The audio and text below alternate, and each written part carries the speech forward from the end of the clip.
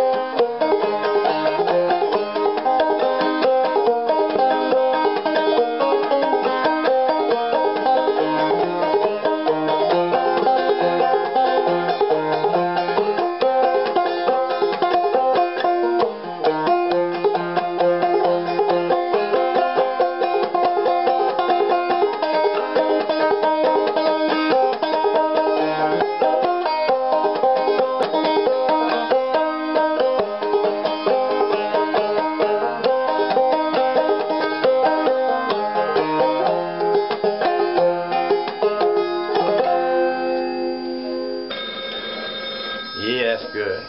Somebody's calling.